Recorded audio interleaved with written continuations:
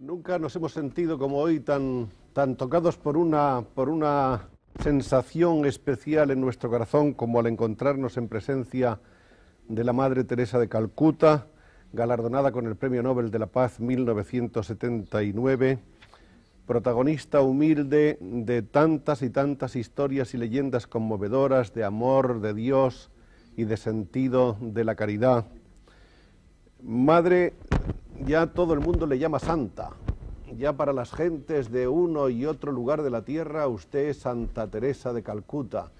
Eso de que en usted la gente, los pueblos identifiquen la presencia de la santidad, ¿cómo le sienta? ¿Qué le sugiere? ¿Qué siente usted?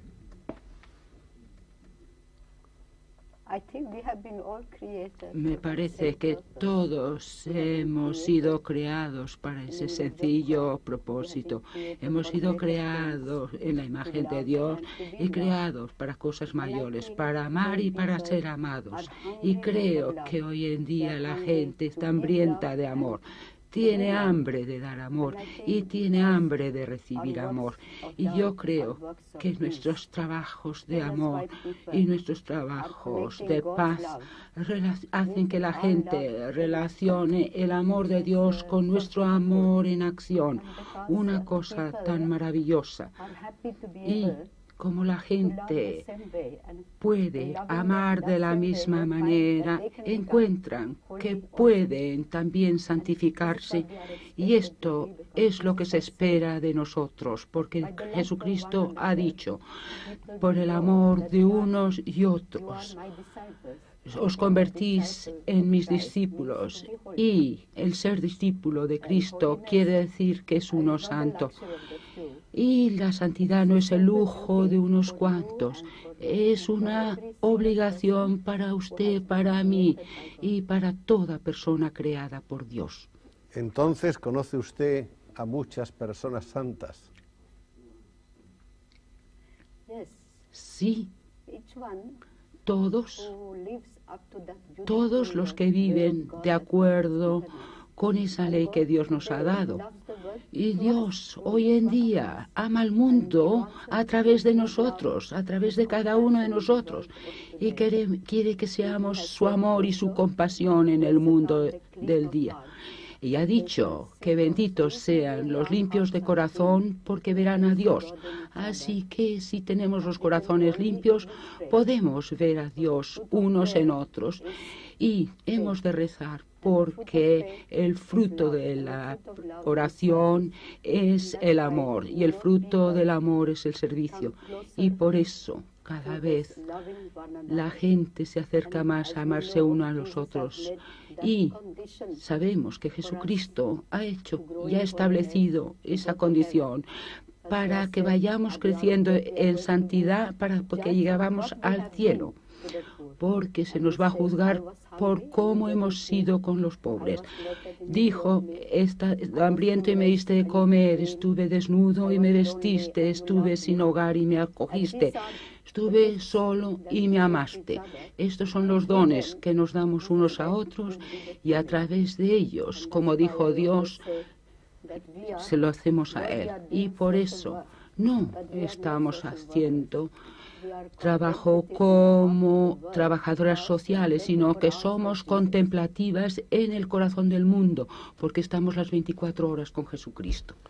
Usted nace en Skopie, una zona sobre la que permite quizá la variación posterior de nacionalidad preguntarse si su origen es albano o si es yugoslavo. Yo soy de origen albano, nacido en Yugoslavia. Ajá. Ahora soy india. Si sus biógrafos no mienten, usted tiene ya más o menos 70 años. Esos años los ha venido dedicando y lo sigue haciendo a predicar la bondad y el amor hacia los hombres. ¿No se ha sentido defraudada a lo largo de tanto tiempo de la capacidad de bien del ser humano?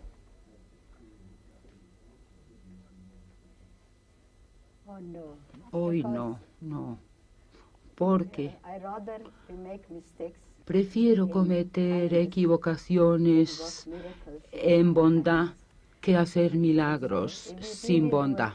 Y además, si construimos con Dios, para Dios y en Dios, no tenemos nada de que arrepentirnos ni lamentar. Usted parece reconocer a Cristo de una manera especial bajo el aspecto, el rostro de los pobres, de los desdichados, de los alcohólicos, de los drogadictos. ¿No cree usted que puede haber pobres malos y fingidos y enfermos que lo están también por su culpa, o son igualmente dignos del amor que usted les profesa?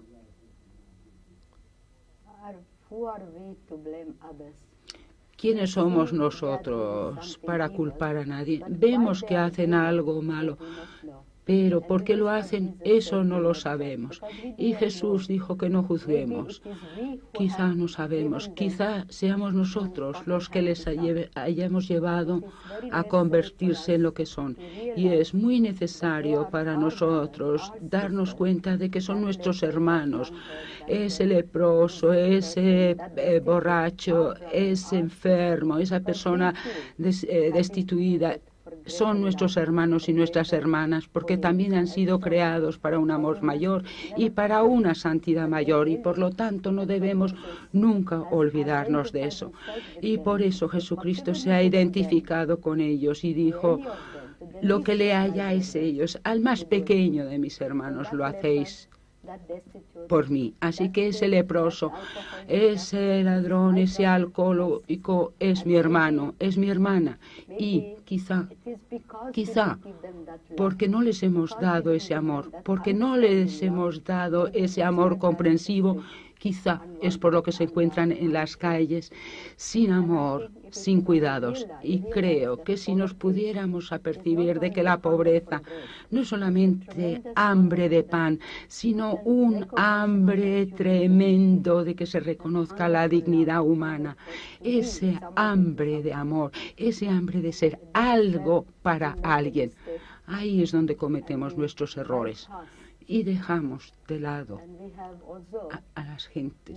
Y no solamente hemos privado a los pobres de un pedazo de pan, sino que les hemos privado de esa dignidad humana que les corresponde como hijos de Dios, pensando que no valen para nada y diciendo que son alcohólicos y drogadictos, que son gente de la calle, pero son mi hermano, mi hermana, y mientras están allí, ¿quién? ¿Por qué no estoy yo ahí? Eso podría ser una enorme pregunta. Usted, yo, podíamos estar en ese mismo sitio que ellos, de no haber recibido el amor y el cariño que nos han dado. Nunca olvidaré un alcohólico. Y cuando me contó su historia, vi que para olvidar el no ser amado, el no ser querido, se dedicó al alcohol. Así que yo creo que nosotros debemos de examinar nuestras conciencias antes de juzgar a los pobres, sean pobres de espíritu o sean pobres de cuestiones materiales. ¿Cómo eran el ambiente familiar y del lugar donde usted nació en sus primeros años, en los años infantiles? ¿Qué recuerdos tiene?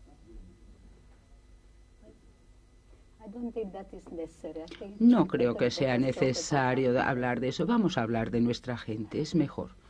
Pero me gustaría, por ejemplo, hablar del hecho de que al parecer su formación primera no fue católica.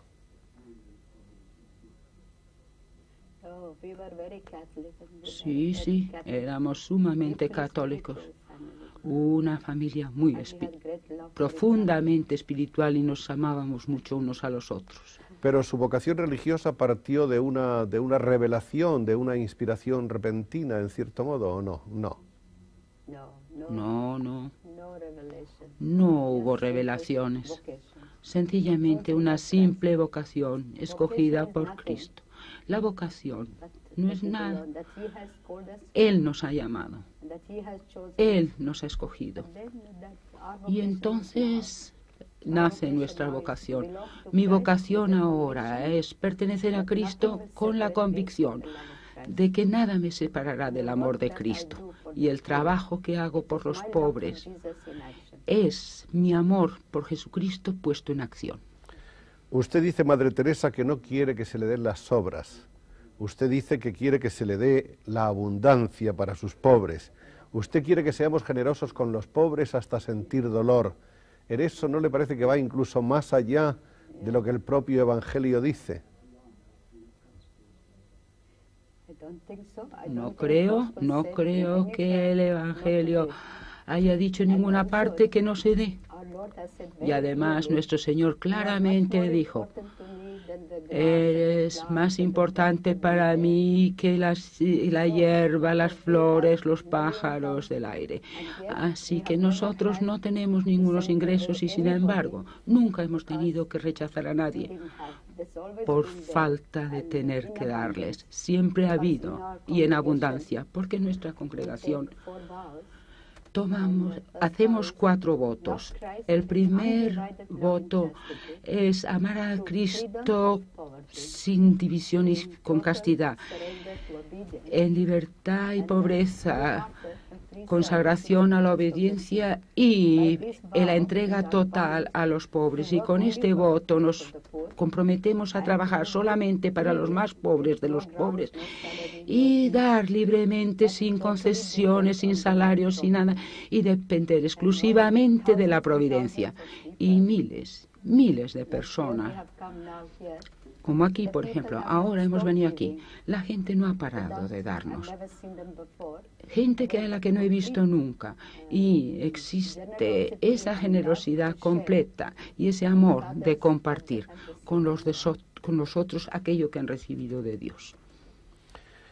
Según las noticias de un libro publicado sobre usted que se llama Madre Teresa, Cristo en los arrabales, usted frecuentó una escuela elemental no católica. Hacia los 12 años le oyó decir a un jesuita misionero de la India que cada uno en la vida debe seguir su propio camino.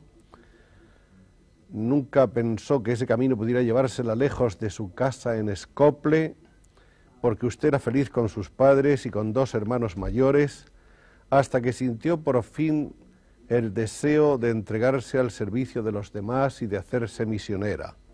Se lo dijo usted al jesuita y recibió el consejo de pedir confirmación al tiempo y a la voz de Dios. Eso a los 18 años parece que lo sintió usted con una mayor intensidad todavía. Esa vocación ya era muy fuerte, era total, ¿no? No, como todo en este mundo, también eso crece. Crece como pasa en la naturaleza, donde todo crece. Y lo mismo sucede con la vocación. Si tuviera que volver a empezar, haría lo mismo. Y fue usted para eso a Irlanda, creo, ¿no? A una casa cerca de Dublín. Sí. ¿Cómo fueron esos primeros días, se acuerda?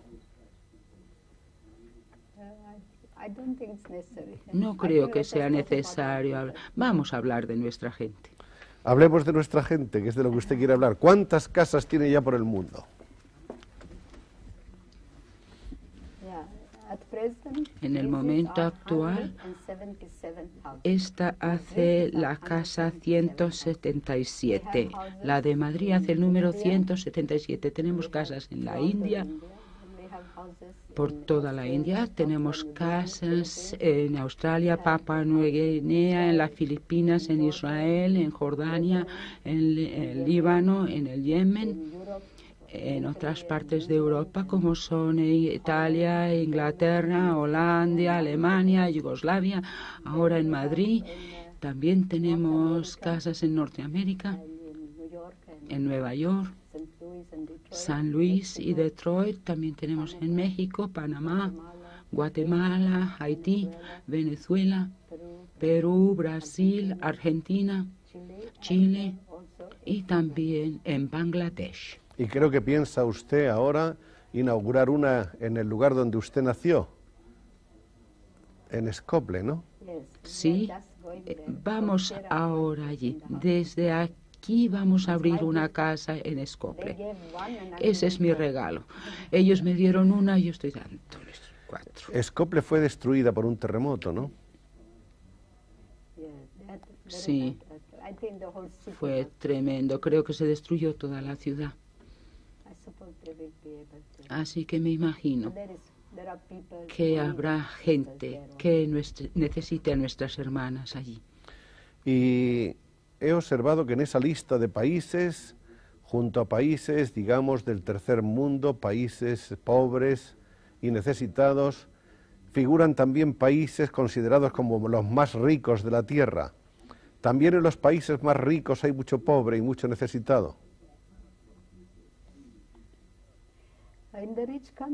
Los países ricos quizá no tengan hambre de un pedazo de pan como en India, África y en algunos sitios. En India también tenemos lugares y personas ricas, pero yo creo que es mucho más fácil dar un plato de arroz o un pedazo de pan a un hambriento que el eliminar esa soledad y el sentimiento de no ser querido y de no ser amado, el sentimiento que también tienen muchos ricos que pasan sus días en la soledad. Yo creo que eso es una gran pobreza.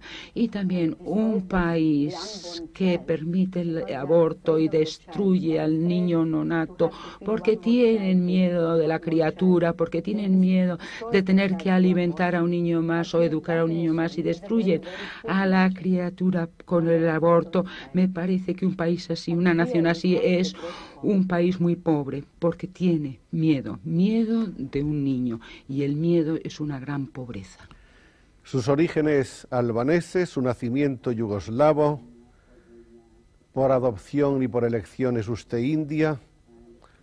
¿Ha llegado usted a compenetrarse más con la India que con su patria de origen? Yo creo que sí, porque llevo 52 años ya en la India. Y la gente de la India tienen un gran amor y un gran respeto por mí. Parte de la India son gente maravillosa. Y Dios nos ha bendecido con muchas vocaciones maravillosas en la India y fuera de la India. ¿Cómo? Por ejemplo, en Calcuta solamente tenemos 311 novicias. En Roma también tenemos noviciado. Tenemos noviciado en África, tenemos noviciado en las Filipinas. Y también tenemos una rama contemplativa de nuestra congregación, y ahí también tenemos un noviciado. A nosotros españoles, que hemos estado exportando siempre misioneros y misioneras, nos parece curioso y sintomático este vuelco en el tiempo que hace que recibamos misioneras que vienen del tercer mundo. Sorprendente el cambio, ¿no? Curioso. ¿Cómo lo ve usted? Quizás sea sorprendente, pero eso es lo que hizo Jesucristo. Dijo: ved, ir y predicar la buena nueva a todas las naciones. Madrid, España es una de las naciones. Como San Francisco Javier fue vuestro regalo a la India, ahora es la India la que os está dando a los misioneros preparados por San Francisco Javier. Están volviendo y proclamando la buena nueva a todo el mundo. Es muy maravilloso. Este es el signo de la alegría de amar a Dios, compartir ese amor entre todos. La alegría de amar a Dios es compartirla. Y la mejor manera de amar a Dios es amarnos unos a otros como Él nos amó. Él murió en la cruz para demostrarnos su amor. Y si aquello no fuera bastante para Él, se convirtió en pan de vida para satisfacer nuestro hambre de Dios, nuestro hambre de amor. Y después se convirtió en el hambriento para que tú y yo podamos satisfacer su hambre. Y por eso es maravilloso llevar la Eucaristía y atender al pobre por amor a Cristo. Usted comenzó su obra en la India, Madre Teresa. Allí es donde se ha desarrollado más. ¿Cómo diríamos exactamente que está en estos momentos organizada? ¿Qué frentes o qué tipos de atenciones está cubriendo? Nosotros hemos enviado a algunas personas, como usted recordará, para invitarla a este programa, que estuvieron allí visitándola en distintas instalaciones hospitalarias donde la vieron en plena actividad. ¿A usted no le importaría explicar un poco a los españoles qué tipo de trabajo hace usted allí?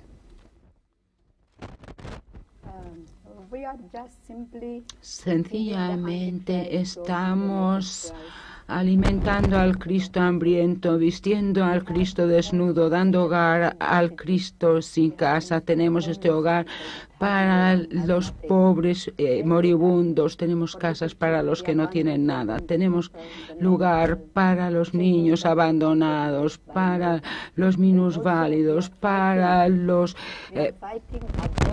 estamos luchando también contra el aborto por medio de la adopción. Estamos luchando contra el aborto por medio de la adopción, repito, y decimos, no destruyáis al niño, lo adoptaremos. Y hemos podido colocar a estos niños para que los adopten en muchos países. Y hacemos un gran trabajo para los leprosos. Tenemos más de 33.000 leprosos que cuidamos y el gobierno nos está dando terreno, bastante terreno para rehabilitarlos. Ese es un trabajo precioso. Tenemos también pequeñas escuelas para los niños de la calle, dispensarios, hacemos mucho trabajo médico, etcétera. Cualquier cosa que los ricos pueden obtener por medio de su dinero, tratamos de dárselo a nuestra gente que no tienen nada, que no les quiere nada, que han olvidado lo que es el amor, el tacto humano y cualquier alegría humana. Y eso se lo damos por amor de Dios. Y por eso espero que con el tiempo podamos hacer el mismo tipo de trabajo, quizá no en números tan grandes como en África y en la India, pero creo que podamos hacer las cosas. Y aunque no ayudemos más que a una persona aquí en Madrid a amar a Dios mejor y a que entre la alegría en su vida y ponga una sonrisa en su boca, nos bastará. Yo creo que por eso venimos aquí. Y yo espero que nuestra gente de Madrid rezará para llegar a conocer a los pobres que le rodean y compartir este trabajo tan precioso con las hermanas. Posiblemente no tengan gente hambrienta que necesite un pedazo de pan, pero creo que hay mucha gente muy sola que necesitan un poco de amor, un poco de cuidado, una pequeña sonrisa, un pequeño contacto humano, y yo creo que eso es lo que queremos traer al venir a Madrid. De cualquier manera, las exigencias de la India no están ni mucho menos cubiertas. Parece que en ese país, especialmente, el número de necesidades es tremendo, en razón de su demografía y de las condiciones en que se vive.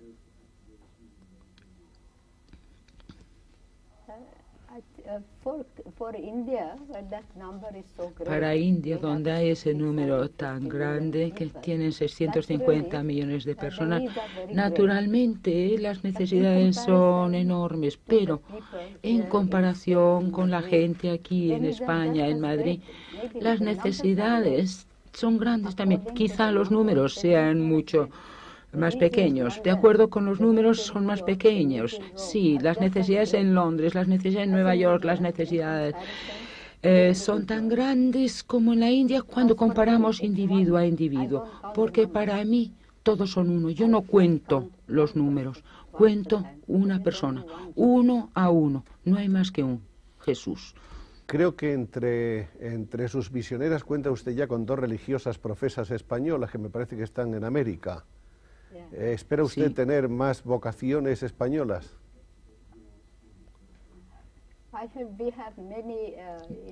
Tenemos muchas vocaciones en los Estados Unidos, vocaciones americanas, y aquí espero que haya más vocaciones. Ya van 3 y tenemos más en el noviciado.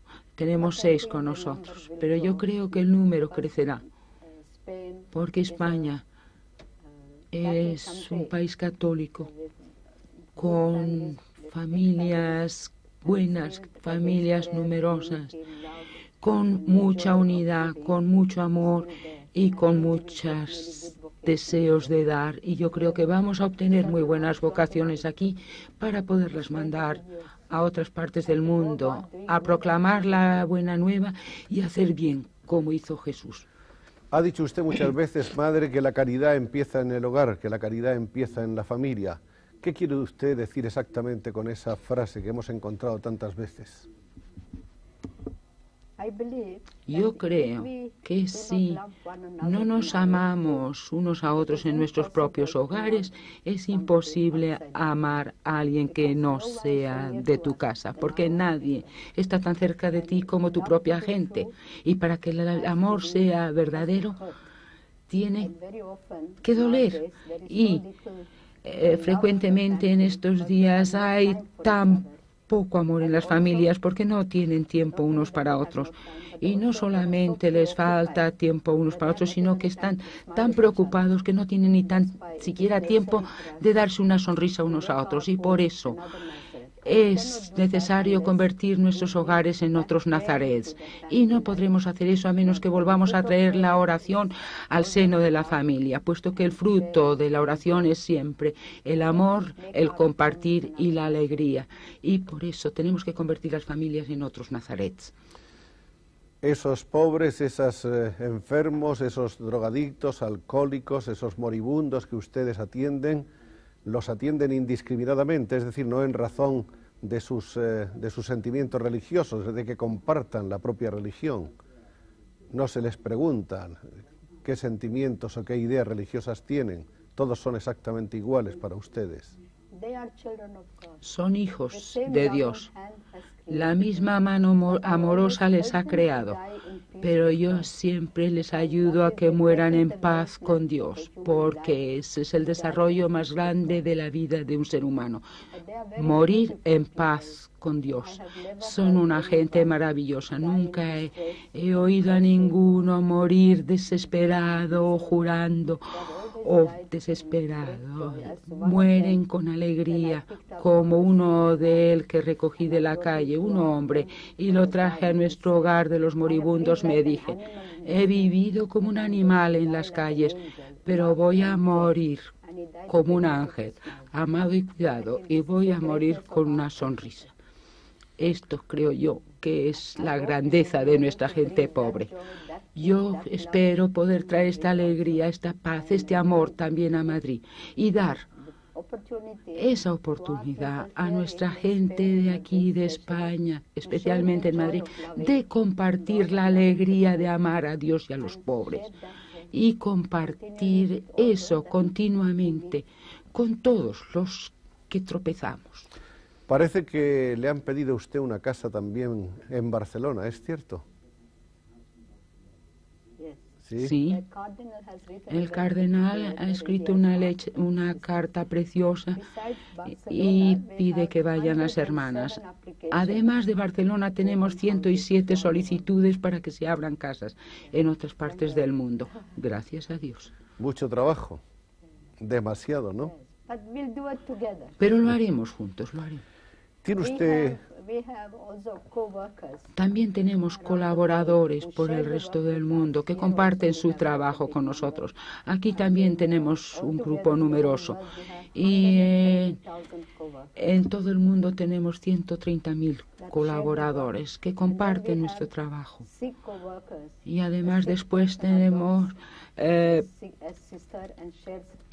lo que llamamos hermanos enfermos. Adoptan a un enfermo y comparten sus sufrimientos con ellos. Aquí tenemos una persona, esta mañana le he visitado, desde hace 6 años está en cama y ha ofrecido sus sufrimientos por mí. No me conocía y yo no la conocía, pero estos son colaboradores enfermos. Tenemos también una comunidad contemplativa que ha adoptado a una de nuestras comunidades y yo le pedí al cardenal que adoptara a nuestra comunidad de Madrid para compartir el amor unos con otros. Y en todas nuestras comunidades tenemos adoración durante 1 hora. Nuestra vida tiene que ir entrelazada con la Eucaristía, porque en la Eucaristía está nuestro amor, nuestra fuerza y nuestra alegría. En sus comienzos, sin embargo, madre, usted encontró muchas incomprensiones, ¿no? Su peregrinar lento y, sin embargo, insistente y tenaz hacia la pobreza y en torno a la pobreza ¿No encontró la incomprensión de algunos tabúes religiosos de la India? No. No en la India, no. En la India no recuerdo haber encontrado obstáculos que impidieran el trabajo. Yo creo que hemos encontrado un tremendo deseo de querer compartir en el trabajo. Y en la India, incluso el gobierno tiene gran respeto y apreciación por el trabajo que están haciendo las hermanas y los hermanos. Igual que aquí. Ahora aquí llevamos solo 2 días, pero ya hay mucha gente involucrada y deseando compartir el trabajo. Y hay mucha gente comprometida y eso demuestra que la gente está hambrienta de encontrar modos de poder demostrar su amor a Dios de una manera activa. ¿Cree usted que este es el ideal que más fácilmente se contagia en nuestro tiempo?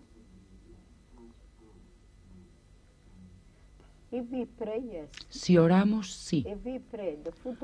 Si rezamos, sí. El fruto de la oración es un amor más profundo de Dios y una verdadera comprensión de la pasión de Cristo. Y si entendemos la Eucaristía, y por eso se hizo Jesús pan de vida, para darnos ese deseo de amarle más, de amarnos unos a otros como Él nos amó. Ahora que la casa ha crecido tanto, ahora que son ustedes tantas hermanas misioneras por el mundo, sobre los 5 continentes, quizás sea bonito recordar cuando era usted apenas con un grupo minúsculo. ¿Quiénes fueron las primeras en seguirle, Madre Teresa? Cuando montaron la primera casa, la primera unidad. Eran 12. Eran 12 hermanas. 12 más jóvenes. En 1950, el 7 de octubre, la sociedad se convirtió en una congregación religiosa y entonces, con la bendición del Santo Padre, se inició la congregación. Ya somos una organización pontificia desde hace varios años. Ha crecido. Ahora somos 1.800 hermanas, pero esto fue poco a poco, una, todo el tiempo, como un pequeño árbol. La primera casa creo que estaba muy cerca del templo de la diosa Kali. Sí. Ahí es donde se sembró la semilla de esta obra que crece de esa manera tremenda, ¿no? Ese es el hogar de los moribundos. Eso se inició en 1952 y desde entonces, desde 1952 hasta ahora, hemos recogido a más de 40.000 personas de las calles de Calcuta. Calcuta, que tiene 10 millones de habitantes, y de ese número más, todos han muerto unas muertes maravillosas. Y como decía que el hombre morirá como un ángel. Esa es la manera mejor de desarrollar la vida humana, morir en Dios, ir directos a Dios. Todos hemos nacido para eso. Yo creo que eso es un trabajo precioso. Y tratamos de tener hogares como esos en todas partes del mundo. En Haití, en México, en Perú, en Londres, en todos estos lugares tratamos de tener una casa. Y esperemos que algún día tengamos aquí una. Posiblemente no tengamos que recoger gente de la calle, pero tenemos mucha gente solitaria, especialmente gente vieja, que carecen de quien les cuide. Y esto es lo que nos gustaría hacer aquí, con la ayuda de Dios y con su gracia. Usted empezó, madre, recogiendo niños abandonados, ¿verdad? Esa fue había niños, grandes cantidades de niños abandonados en la India. Los sigue habiendo todavía. Los niños que nosotros recogimos, la mayor parte han ido a ser adoptados, porque estamos luchando contra el aborto por medio de la adopción y estamos colocando a niños por todo el mundo, pero muchas familias indias están adoptando a nuestros niños, así que Nosotros no permitimos que un niño se sienta sin amor y sin cuidado. Hemos enviado a miles de niños a hogares y tenemos nosotros los propios hogares por todas partes. Es un trabajo precioso. Hemos llevado alegría a familias que no tienen hijos y a la vida de un niño que no tiene padres. Y eso es una verdadera alegría. ¿Qué diferencias hay entre la Calcuta de los comienzos de su obra misionera, madre, y la Calcuta de hoy?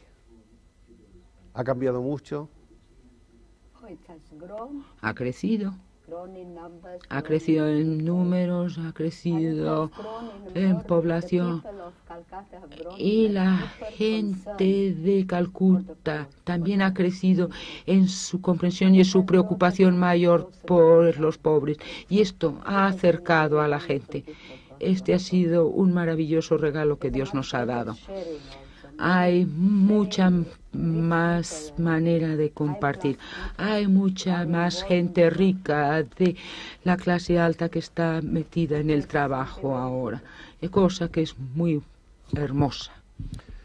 Su contacto con los leprosos, madre, que es una de las cosas realmente más abnegadas y más emocionantes de toda su maravillosa labor. ¿Qué significa para usted? ¿Qué le produce el contacto con las gentes que están laceradas? Yo creo que realmente ellos, y recuerden que en el Evangelio, en la Pasión, la cara de Jesús era como la cara de un leproso. Y cuando miro a un leproso, pienso que la pasión de Cristo se está volviendo a vivir en ellos. Son maravillosos, no tienen ninguna amargura en su vida y es una cosa tan maravillosa tenerlos con nosotras. Estamos cuidando a 53.000 leprosos en India en este momento y es un sentimiento maravilloso ver cómo esta gente quiere seguir viviendo, quiere hacer cosas y estamos creando estos centros de rehabilitación, pero hacen todo para sí mismos, tienen sus propios dispensarios, sus propias escuelas, hacen su propio trabajo y llevan unas vidas normales y esto ha traído nueva alegría y una vida nueva a sus vidas antiguas y también les hace sentirse que ellos también son hijos amados de Dios, nuestros hermanos, nuestras hermanas. Es una cosa preciosa. Y tenemos centros de rehabilitación también en Yemen. El gobierno nos ha dado terreno allí. Tenemos en Etiopía, en Tanzania, donde quiera que están las hermanas. Lo primero que tratamos de hacer es averiguar la situación.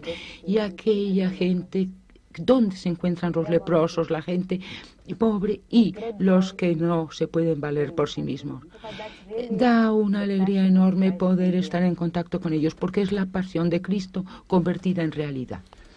En algún momento se dice aquí que usted ha dicho que los borrachos son sus mejores amigos. Son una gente especial. El borracho es un hombre que está más cerca de nosotros.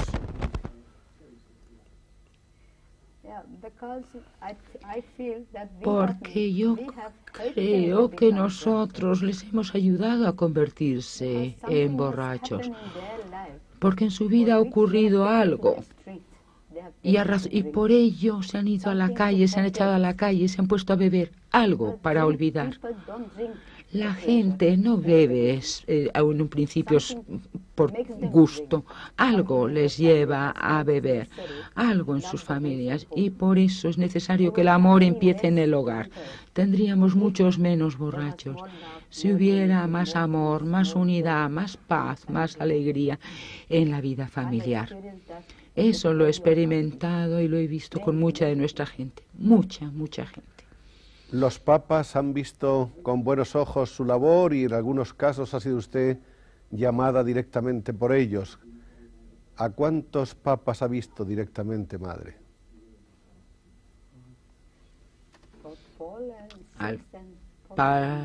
Al Papa Pablo VI y al Papa Juan Pablo II. Estos dos los conozco. Pío XII concedió el permiso para establecer nuestra congregación, pero no le conocí personalmente. A estos otros dos papas, sí. Pablo VI fue el que la llamó y quiso recibirla y verla en Roma, ¿no? Sí, le vi. Y después también fue el Papa Pablo VI el que me regaló el automóvil en Bombay cuando estuvo para el Congreso Eucarístico. Y ese automóvil lo rifé y con ese dinero creamos un gran centro de rehabilitación para los leprosos y lo llamamos la Ciudad de la Paz. Y hace unos años, cuando el Papa me dio el premio del Papa Juan XXIII, con ese dinero hicimos otro centro de rehabilitación para los leprosos y se llama Shantidan, el regalo de la paz.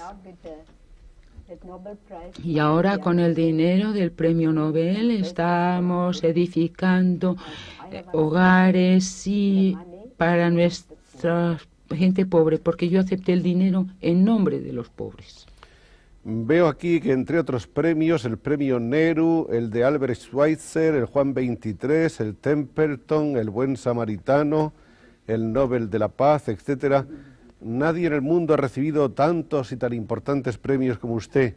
¿Le abruma o le enorgullece esa cantidad tan impresionante de reconocimientos, tan poco fáciles de obtener en este mundo? No sé, me los han dado con una finalidad para los pobres y todo se ha gastado. Ya se ha ido la mitad o más del premio Nobel. Cada premio ha llegado en el momento oportuno en que necesitábamos el dinero o la ayuda para nuestra gente.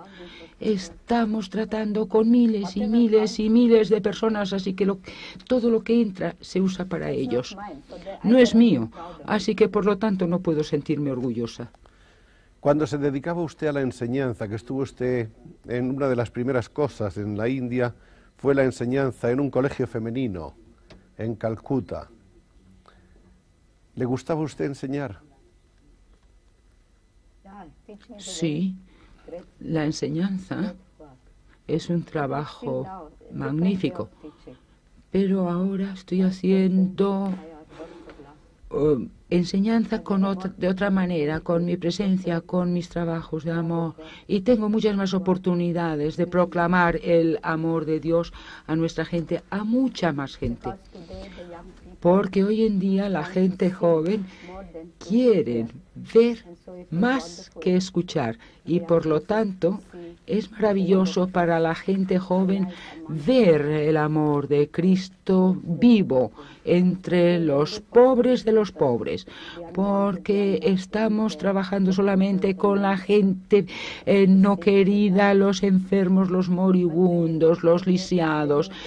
Pero viene mucha gente joven y son mucha gente joven de todo el mundo que comparte nuestro trabajo en Calcuta y en otras partes. Aquí también ha venido mucha gente joven a ofrecer sus servicios a las hermanas para cuando empecemos y comencemos nuestro trabajo. Indira Gandhi y su gobierno son grandes defensoras de su trabajo, de su obra. Grandes amigos. No hay ningún problema, entonces. No, ninguno. Jamás lo hubo, nunca lo hubo. Nunca nada. El gobierno de la India me ha dado un pase gratuito en sus líneas aéreas por toda la India. Puedo ir a cualquier parte de la India por avión gratuitamente y las hermanas también pueden ir en tren gratuitamente. Nos han librado de impuestos y eso es un amor en acción extensísimo. En cualquier parte de la India el gobierno está siempre dispuesto a compartir y ayudarnos en el trabajo. No tenemos dificultades. No he tenido dificultades, pero no he encontrado dificultades en ninguna parte. En África, estamos en Yemen, en Israel, en ninguna parte hemos tropezado con dificultades. En América del Sur, en ninguna parte hemos tenido dificultades. Yo creo que un trabajo como este no puede crear dificultades porque abre el corazón de la gente para que vean la presencia de los pobres de cerca. Y el humilde trabajo que realizan las hermanas no se entromete en política, no toma lados, se ocupa de aquella persona en ese momento, se ocupa de Jesús detrás de la máscara del pobre. Si olvidamos esto, entonces se puede uno encontrar mezclado en muchas cosas, pero todos saben que los pobres son Jesucristo y que nosotros estamos 24 horas al día con Él y por Él. Y en nuestra oración pedimos de hacer el trabajo por Cristo, para Cristo y en Cristo, y no nos queda tiempo para otra cosa. ¿Por qué escogió el sari como hábito? Porque estábamos en la India en un principio y este es el material, la tela más barata y la ropa más barata, pero se ha convertido en un signo de pureza y de consagración y de dedicación total a los pobres más pobres. Y por eso, donde quiera del mundo que se encuentren las hermanas, llevan este hábito. Y después ponemos un poco de azul en él, en honor a Nuestra Señora, porque el corazón inmaculado de María es causa de nuestra alegría. Es la madre y la patrona de nuestra sociedad. Quienes le han visto a usted trabajar en Calcuta hablan y no cesan de sus desvelos, de sus esfuerzos, de la enorme capacidad que tiene usted para atender tantas y tantas cosas. ¿De dónde saca las fuerzas y las energías para esas jornadas interminables y agotadoras para cualquier persona? ¿Hay una fuerza ahí especial dentro de usted? Las hermanas y yo comenzamos el día con la Eucaristía, con oración y meditación, y acabamos la jornada de nuevo con la Eucaristía, y de esta manera, por eso se hizo Jesucristo pan de vida. Esa es nuestra vida, esa es nuestra fuerza. ¿Cómo administran ustedes el dinero que se les entrega, los donativos que reciben de una manera cada vez más generosa? Lo recibimos con la mano derecha y lo damos con la izquierda. ¿Usted es partidaria de no utilizar los medios de comunicación masivos para pedir dinero a la gente? Porque quizá tienen ustedes... No, nunca. ¿No han hecho nunca? No tenemos campañas de recogidas de fondos. No lo necesitamos. No tenemos ni tan siquiera que mendigar. Mendigaríamos si necesitáramos, pediríamos, mendigaríamos, pero no lo necesitamos, porque la gente viene. Incluso los niños pequeños vienen y comparten, como por ejemplo un niñito indio oyó que la Madre Teresa no tenía azúcar para sus niños. Fue a casa, se lo dijo a sus padres: no voy a comer azúcar en 3 días y mi azúcar se lo voy a dar a la Madre Teresa. Y durante 3 días ese niño, 4 años de edad, no tocó el azúcar y me lo dio a mí. Esto es como suceden las cosas. Hemos venido aquí y ya nos ha dado la gente. No sé quiénes son ni de dónde vienen. Y en todas partes sucede lo mismo. Porque nosotros personalmente acogemos a los pobres de los pobres y nosotros necesitamos ser pobres. Si queremos comprender a los pobres, tenemos que ser pobres, y por eso en nuestra congregación la pobreza es nuestra fuerza y nuestra libertad. Esa enorme fuerza secreta que usted irradia, que usted comunica, que usted contagia, que ha hecho posible este crecimiento de vocaciones y de amores, esta proliferación de casas, de acercamiento hacia los pobres, ¿no corre el riesgo de que el día en que Dios la llame a su seno pierda precisamente la fuerza que la sostiene y que la alimenta? Creo. Y mire, el trabajo, este no es mi trabajo. Yo creo que Dios, si encuentra una persona más tonta, más inútil que yo, todavía hará cosas más grandes con ella, porque el trabajo es el trabajo de Él. Y yo estoy seguro que las hermanas hacen el trabajo y harán el trabajo con la misma energía siempre que se mantengan fieles a la pobreza y a la Eucaristía. Serán fieles a los pobres. Entonces no hay por qué preocuparse, no hay por qué temer, no hay nada que temer. Y Dios siempre verá y encontrará a alguien. Igual que me encontró a mí, encontrará a alguien mejor todavía para hacer su trabajo. Y de toda esta maravillosa aventura que usted ha vivido y está viviendo, ¿qué es lo más conmovedor? ¿Qué es lo que la ha tocado más profundamente?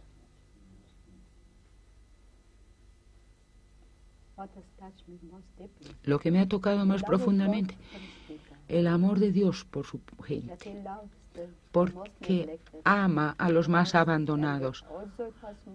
Y también una cosa que me ha conmovido mucho es que cuando nuestra gente que sufre tanto, todavía pueden decir, estoy bien, servir. La alegría de nuestros pobres en el sufrimiento, todavía no les he oído jamás quejarse. Hubo un hombre que estaba comido en vida, olía, apestaba, y sin embargo, cuando fui a lavarle, me dijo, gloria sea Cristo a través de ti. Y yo le contesté, gloria sea Cristo a través de ti, porque estás compartiendo la pasión de Cristo. Ahí, ese hombre tenía esa fuerza. No se quejaba. ¿Y está usted más cerca de los que están en el último tramo de la vida, de esos moribundos que van a encontrar una manera digna, noble y cristiana de morir? ¿O está usted más cerca de los niños que están apenas iniciando su camino? ¿Está usted más cerca de los adoloridos, de los sufrientes? Hay naturalmente muchas gradaciones en la pobreza y en el dolor. Yo quisiera saber cuáles son los pobres más pobres, los pobres que están más cerca de su corazón. Los pobres, más pobres, son aquellos a quienes se deja que mueran solos, sin amor, sin cuidado y sin atención. Yo creo que esos son los pobres de los pobres. Y yo creo que en la gente, la madre que va a un aborto es la más pobre de las pobres. Y la familia que se destruye por demasiado poder, por demasiada ambición, que no tiene una vida junta, es la más pobre de las pobres. La gente que ha olvidado el amor de Dios, que han olvidado la presencia de Dios, que han olvidado que Dios los ama, esos son los más pobres de los pobres. Y yo creo también que la gente que retiene y nunca comparte con otros, esos también son los más pobres de los pobres. Y cada una de las misioneras de la caridad es la más pobre de las pobres porque no posee nada, porque no tiene nada, pero teniendo a Cristo lo tenemos todo. No se puede tener nada de nada, una misionera no puede tener nada. Nada. Ninguna clase de riqueza, solamente el sari. Todo es lo que tenemos, es lo que se nos da, el sari. Pero el sari también nos lo han dado. Usted Esa es la alegría. Esa es la alegría de no tener nada. Y sin embargo, poseerlo todo al poseer a Cristo.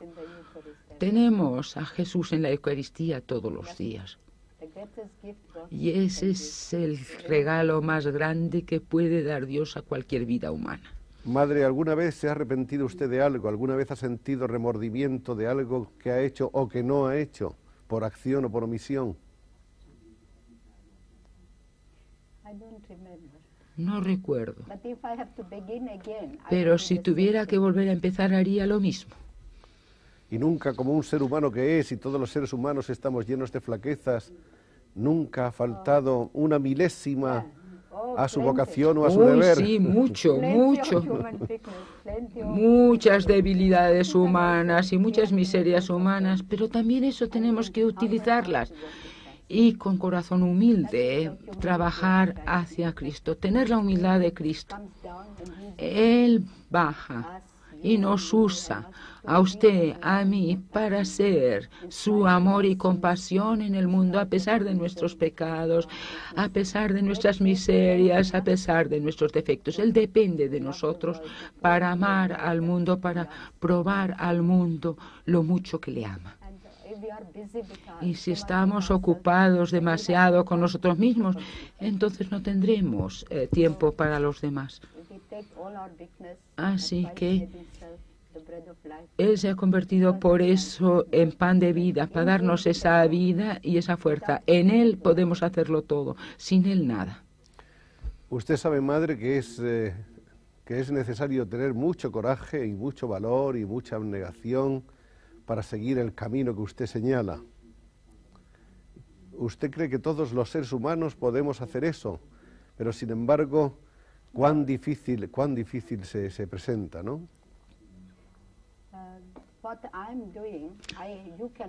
Lo que yo hago no puede hacerlo usted, lo que usted está haciendo no lo puedo hacer yo, pero todos, cada uno de nosotros estamos haciendo algo hermoso para Dios, siendo fieles al trabajo que nos ha encomendado. En su capacidad usted se puede santificar enormemente si hace usted su trabajo por Él y para su gloria. Y yo en mi capacidad me puedo hacer muy santa si cumplo el deseo de Cristo en mi vida. No es lo que estemos haciendo ni lo mucho que estemos haciendo, sino la cantidad de amor que ponemos en ese trabajo.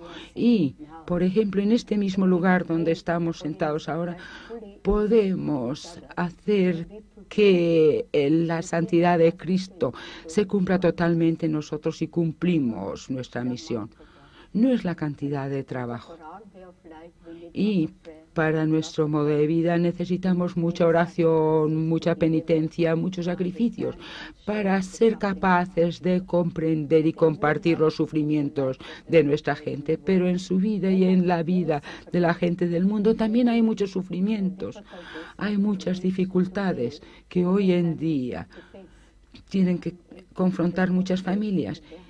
Y si con la gracia de Dios las aceptan y llevan la vida como es debido y incluyen la oración en su familia, eso les ayuda. Y la familia que reza junta se mantendrá junta y esa unión dará alegría, unión y permanencia.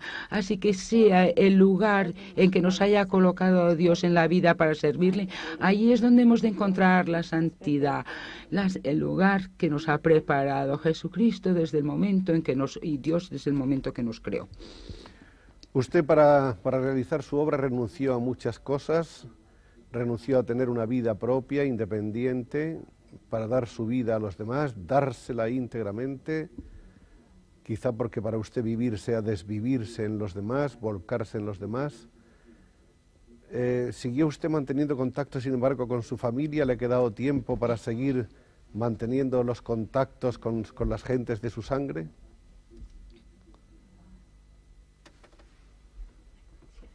¿No lo ha entendido? No le llega el sonido.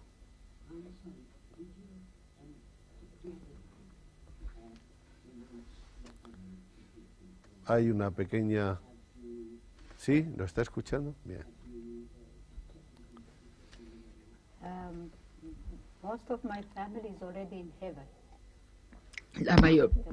La mayor parte de mi familia ya está en el cielo. Solo tengo un hermano vivo, está en Palermo. Los demás están con Dios. Pero como misioneros, como San Francisco Javier y como otros misioneros, una vez que se han ido a las misiones, lo han entregado todo por Jesús y por Dios. Así que encontramos una nueva familia, una nueva manera de compartir. Así que yo creo que parte de compartir la pasión de Cristo es eso, el amor, la alegría de amar siempre es dolorosa, y para amar totalmente tiene que doler. Madre, ¿qué quisiera usted decir a todos los españoles que están esta noche con usted, que están acompañándonos allá desde el otro lado de la pantalla? ¿Qué quisiera usted decirles para que secunden en lo posible la obra que usted realiza y para que también en lo posible alcancen el estado más próximo a la santidad y a la bondad? Creo que les diría que oraran. Si pudiéramos volver a tener la oración en nuestra vida, la oración nos dará un corazón limpio. Y un corazón limpio hace que fácilmente podamos ver a Dios unos en otros, y ver a Dios representa amar. Y si hay amor, habrá más manera de compartir, mayor comprensión y mayor alegría de vivir juntos. Y yo creo que la cosa más importante es que a través de la oración recibiremos el regalo de conocernos unos a otros. Y yo creo que hoy en día la mayor dificultad es que no nos conocemos unos a otros, no sabemos quién es nuestro vecino, no conocemos sus necesidades. Y si la gente de España se conocieran mejor unos a otros, se amarían mejor. Y si se aman mejor, entonces entregarán sus manos al servicio y su corazón al amor. Y eso con la bendición de Dios lo podremos hacer. Y si rezan especialmente a Nuestra Señora, hay una oración preciosa para Nuestra Señora. Madre María, dame tu corazón tan hermoso, tan puro, tan inmaculado, tu corazón tan lleno de amor y humildad, para que yo sea capaz de recibir a Jesús en el pan de vida y servirle en los pobres. Y si le rezamos a la Virgen, nos ayudará a traer paz, alegría y unidad en nuestros hogares, y de nuestros hogares ese amor, esa alegría irradiará a nuestros vecinos primero y después a todo el mundo. Así que oremos. La oración y el consejo de la Madre Teresa de Calcuta están ya aquí para todos nosotros. Madre, hemos tenido la enorme dicha, la enorme felicidad de sentirnos hoy muy cerca de usted y quizá muy cerca también de nosotros mismos. Lo que ocurre es que cuando se está al lado de una persona como usted, uno se siente cada vez más pequeño, más humilde, más avergonzado, más poca cosa. A ver si de esta compañía de usted hoy salimos todos un poco mejores y un poco más fuertes. Muchas gracias, Madre Teresa, y que siga usted por muchos años dándonos esa generosidad con la que usted de todo corazón se ha dado al mundo. Recemos unos por otros. Rece para que no estropeemos el trabajo de Dios, y rezaremos por todos para que a través de su vida, de su trabajo, se conviertan cada vez más en amor y en compasión, y primero por su familia. Muchas gracias, Madre.